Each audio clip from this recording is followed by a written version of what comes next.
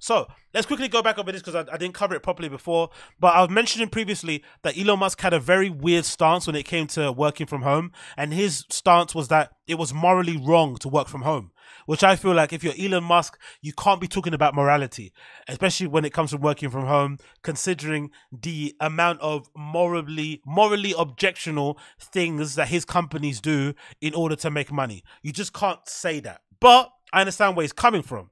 So now that I've got some experience working under the whole new working from home sort of model, for the last 2.5 years, basically I've been doing it in some way, shape or form. This current place I'm at now, I'm required to go into the office like once or twice a week for like meetings or whatnot, or catch-ups and stuff, or reviews if needed be. And that's it. And most of the time I'm working from home.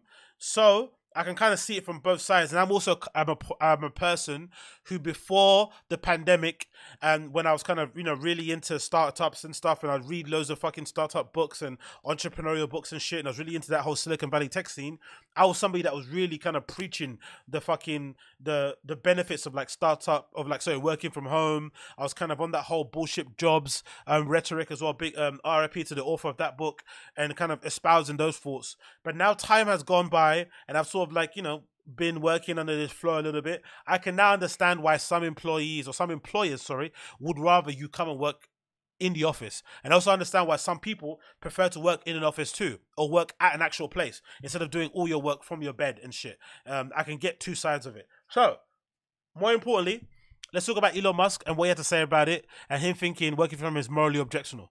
This is a video clip taken from CNBC. I'm a big believer that people are more productive when they're in person. Look, there are some exceptions, but I kind of think that the whole notion of work from home is a bit like the fake Marie Antoinette quote, "Let them eat cake." Mm-hmm. It's like really, you're going to work from home and you're going to make everyone else who made your car come work in the factory. You're going to make the people who make your food that gets delivered, that they can't work from home. The people that come fix your house, they can't work from home, but you can? Does that seem morally right? That's messed up. You see it as a moral issue? Yes. I mean, I see it more as just it's a productivity issue, but it's also a moral issue. People should get off the goddamn moral high horse with the work from home bullshit. Because they're asking everyone else to not work from home while they do. The laptop class is living in La La Land. So I think in this case, Elon Musk's issue is more so, the underlying issue is that he hates the laptop class. He hates leftists, especially the ones who were in charge of Twitter beforehand. That's why when he came on board and he bought Twitter, the first thing that he did was do the complete opposite of what they've done. So they had an over bloated workforce of like thousands of people that they didn't need to have to run the company. He got rid of most of them, especially if their politics didn't align or their worldviews didn't align. And one of the kind of like fundamental parts of it was this idea of working from home. Like, I think at the time, they've still got this big building somewhere in San Francisco that's incredibly large, but they also had this policy of working from home permanently. I think Jack Dorsey was one of the first sort of like big tech founders at the time who implemented working from home across the board. So it kind of made the whole point of having such a massive building block of an office kind of redundant if everyone's working from home. And of course, there's also the question of productivity. I feel like if you come from it from the point of view, if you're an owner, if you're a founder and a CEO, whatever it may be, and you come from the point of productivity, I think you have a point in some cases. But it's a double-edged sword. I found with myself, I can work way better, or I get more done when I'm in the office because I know I'm around people. So I'm more accountable to my time and what I'm doing. So I'm not going to be spending a lot of time, fucking around on my phone, checking out shit on websites and stuff. I'm going to be just focusing on the work. So I'll get it done in a quicker amount of time. So I'll get in the office at 9 and I can have all my tasks done. Everything I need to do in the day by 12 p.m., right? But that also isn't a good way to work because it kind of then leads you with the rest of the time left before you go home, just kind of twiddling your thumbs. Even if you try and find work to do, there's not a lot to do once you've done your overall basic tasks. So sometimes you have to spread it out a bit so that you can get more stuff done across the day. But then I also realized sometimes you can spend a lot more time on deep work, like working actually for like extended periods of time when you're at home alone. You can't do that when you're in the office. And it's even more so, I felt like I've seen the kind of double-edged sword of it, because what's happened now in my workplace is that because we all work from home, but we all sometimes have to come in for 1 day a week or sometimes 1 day a month. When we do come in at work for that 1 day, we're all so happy to see each other, we can't shut the fuck up. We can't shut the fuck up because we haven't seen each other for like a week or for several months, whatever it may be. So we're all catching up on shit or whatever it may be once we're in the office. So there's not a lot of time to sit there with deep work. Everyone's always kind of slacking you this funny thing, coming over his desk to ask you this thing, but then also talking about that thing. It's always a conversation happening. There's never really a moment of pure silence across the office. Always somebody's talking and speaking, whatever it may be. So I can understand both sides of it. But the other thing I think of it, going forward long term, if I had to choose, I could probably choose a hybrid. I think there's a time in my life where I wanted to work 100% work from home, but now I wouldn't mind a hybrid. I'm okay with the idea of like working 1 or twice a day during, you know, the week at work, because I feel like it gives me an excuse to get out of the house when I'm not running or training. I can go to the commute.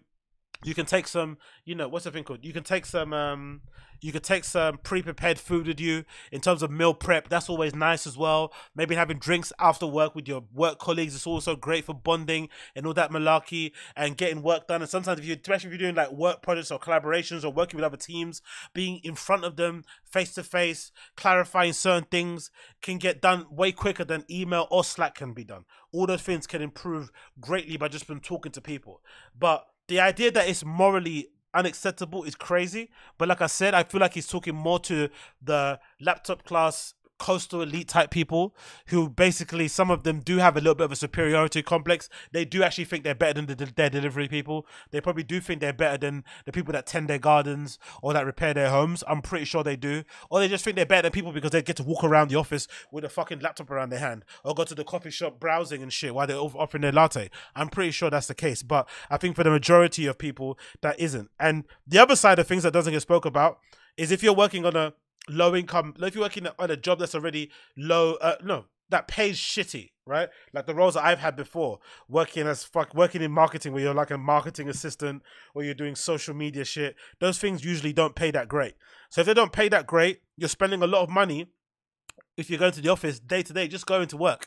So my travel card would be crazy amounts of money. That's why usually most of the time I'll be taking the bus or I'll be cycling. Or sometimes if you're really broke, you'll be jumping the gates and shit. And nowadays, if you can work those jobs, but then you have to spend £1,000 or whatever it may be, or 500 on travel, that's actually a good thing. Because it means that you can actually pursue a career that you're actually passionate about, even though it doesn't make you much money, because you're saving money on the travel. So then you can, you know, go for it and then, you know, slog away for a year or two as an entry level, earning 20k per year, but then eventually getting to a point where you maybe can apply for other things or get promoted or whatever it may be to make more money. So it gives you the opportunity to kind of be a bit more flexible with your career. And then again, of course, you're working from home. You also have the ability to apply for jobs that are maybe outside of your purview because the headquarters are based not near where you live. So you can apply for places outside of London, outside of the UK. Eventually that might lead to you moving to these countries or these places. All those things are amazing. And that's all comes as a requisite or as a kind of byproduct of working from home. And I feel like to end it, overall, it's good as in culturally, in the workspace, it's become an acceptable thing to do in some cases, because I feel like beforehand it was a privilege only reserved for the higher ups. If you were upper management or mid-level and above, that's the only time you could work from home, and it was always done on a kind of hush-hushy, don't ask any questions basis. But if you were a lowly assistant like I was, you had no possibility of working from home. So sometimes I'd work in offices where you turn up on the Friday or the Thursday and there'd be hardly anybody there. And then everyone's like slacking in or making it known in the group pages, oh, I'm working from home today because I got a meeting, because my kid is this, because my dog is this. And you're like, what the fuck? Why do I have to come in on the fucking Friday, but you guys don't?